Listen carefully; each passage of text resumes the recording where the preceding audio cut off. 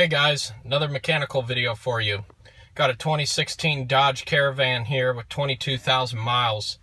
Customer had the vehicle towed in, said that it started smelling like gas and started misfiring, and then it quit running altogether and had fuel leaking from underneath the engine. And this is a common issue. We've actually seen this a lot on Dodge vehicles with the 3.6 liter engine, the V6 engine, and I'll show you what's going on here. So you try to start the van,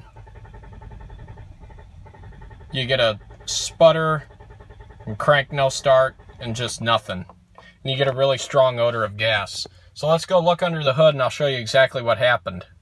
So if you go under the hood and you take off this little shield here, set that off to the side, you can find the fuel line right here next to the oil cap, or the oil filter cap rather.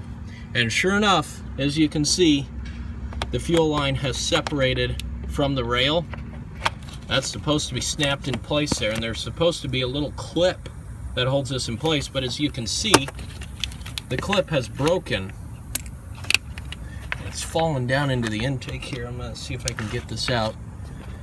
Here we go with that handy tool from the girlfriend again. Good old Gerber. See if I can fish it out of there. There it is. So here's a little piece that broke. So you can see that's our point of failure.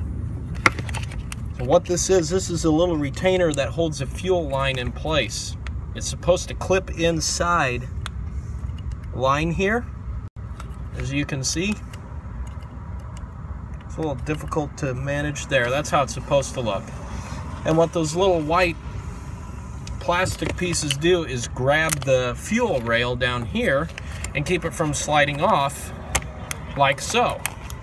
The problem is, when the plastic retainer fractured and failed, eventually it works its way loose, falls out, and the fuel pressure pushes the line off the rail.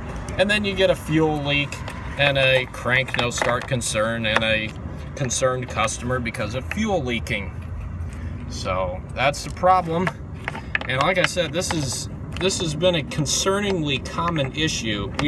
I've seen this I don't know how many times, where these lines blow off and leave customers stranded. It's a pretty serious problem, I think, to have fuel leaking like that, especially on a hot engine.